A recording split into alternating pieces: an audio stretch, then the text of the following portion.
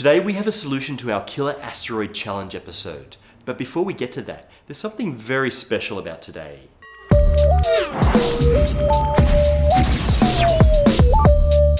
November 25th, 2015 is the 100th birthday of Spacetime. Not the show, the fabric of the universe. On this day in 1915, Albert Einstein first presented his complete theory of general relativity to the Prussian Academy of Sciences in Berlin, completely changing the way we understand the cosmos. Now, we cover a lot of material on this show, but Einstein's beautiful theory is an essential part of what inspires us here at Spacetime.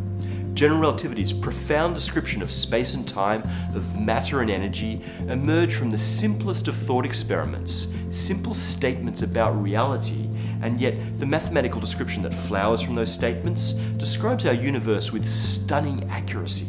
The elegance of this theory has inspired so many students of physics to follow in Einstein's path exploring the mysteries of the universe. It inspires us at Spacetime to try to share those mysteries with you. In order to keep doing that as best we possibly can, and also so that our friends and family don't kill us for missing Thanksgiving, we won't be releasing an episode next week. Instead, we'll be working hard on what's to come. On December 9th, we'll delve deeper than ever into the weirdness of black holes, after which we'll start exploring the nature of matter and time. But for now, we have some math to do, and it's all going to be Newtonian. Newton was okay too, I guess. In our recent challenge episode, I asked whether you could save the Earth from a killer asteroid. In a hypothetical scenario, the asteroid Apophis will buzz by the Earth in 2029, but then hit the Earth in 2036. You were tasked with assessing the plausibility of saving the Earth with a gravitational tractor. Your pulsed fusion drive spacecraft is to intercept the asteroid in the 2029 pass and pull Apophis 25,000 kilometers ahead of its would-be location, using only the gravitational attraction of the spacecraft. Let's solve this in two steps. First, some Newtonian mechanics to see how much mass is needed to accelerate Apophis to get the desired change in position. And then the rocket equation to see how much fuel we'll need to achieve that. To make the mechanics easy, we can simplify some stuff. First, let's do the calculation in the frame of reference of Apophis's 2029 orbital velocity. That way, we don't need to worry about the asteroid's initial 30 km/s velocity at all. In the asteroid's frame, its starting velocity is 0. We're also just going to figure this out in one dimension. The x-axis is the orbital path of the asteroid. We just need to add enough velocity to Apophis to move at 25,000 kilometers relative to the frame of reference of its initial motion. The gravitational force between the spacecraft and Apophis is providing all of the acceleration and hence velocity change needed to pull Apophis that extra distance. How much mass do we need to provide the necessary acceleration? Well, we know that the spacecraft's mass is changing because it needs to burn fuel to accelerate. But we can just calculate the average acceleration based on the average mass of the spacecraft plus fuel over the 7 years. That average acceleration will give us the same change in velocity as we'd get using calculus to determine the acceleration at every point based on the changing mass.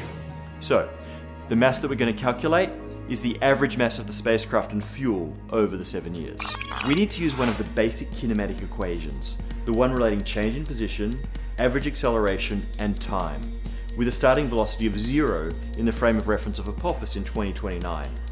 Using this equation, the average acceleration comes out to around 10 to the power of -9 meters per second squared, or around 1/10 billionth of Earth's surface gravity. What mass is needed to produce this acceleration? Our spacecraft is hovering 325 meters from the center of mass of Apophis. Newton's law of universal gravitation tells us the force between two massive objects.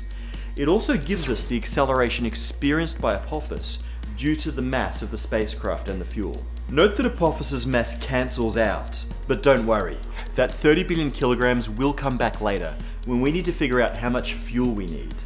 Note also that the shape and composition of Apophis doesn't matter at all for this part of the calculation, which is a big part of the advantage of the gravitational tractor. So the average mass needed to achieve the acceleration we calculated earlier comes to 1,600 metric tons. This is around 80% of the mass of the space shuttle, so we can definitely do this. But what about the fuel requirements? For that, we need the rocket equation. It tells us the relationship between delta V, the total change in velocity, to the exhaust velocity of the fuel, and the ratio of fueled to unfueled or wet to dry spacecraft mass. But what are these masses? We're trying to pull the entire asteroid, so we have to include its mass as part of the spacecraft mass. But the mass of Apophis is enormous compared to the spacecraft.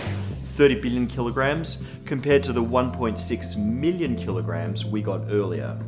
So the dry mass may as well just be Apophis's mass. The wet mass is then just the Apophis's mass plus the fuel mass. Rearranging all of this, we get this equation for the ratio of fuel mass to asteroid mass. Okay, but what about the exhaust velocity? We know that our pulsed fusion drive has an exhaust velocity of 500 kilometers per second. However, remember that the thrusters have to be angled to miss the asteroid. Otherwise, we'll just push the asteroid backwards. We'll just calculate that angle, assuming Apophis is a 325 meter diameter sphere. The angle of the thrusters ends up being around 30 degrees. So the effective exhaust velocity is the backwards or reverse component of the thrust. The sideways components end up being useless. Note, however, that you have to have thrusters pointing in at least two directions on either side of the asteroid to cancel the sideways component out. The reverse component of the exhaust velocity ends up being 427 kilometers per second. Putting this together, we get a ratio of fuel mass to asteroid mass of 5.3 by 10 to the minus 7. So, the fuel mass we need is around 16 metric tons, which is great because that's only 1% of the spacecraft mass. Sounds like we're in good shape to stop this disastrous impact. We still need to build the pulse fusion drive, but once we have that relatively simple piece of tech, you could successfully redirect Apophis given that 7-year lead time. In fact, this drive sort of makes it relatively easy. We could make do with a less advanced option.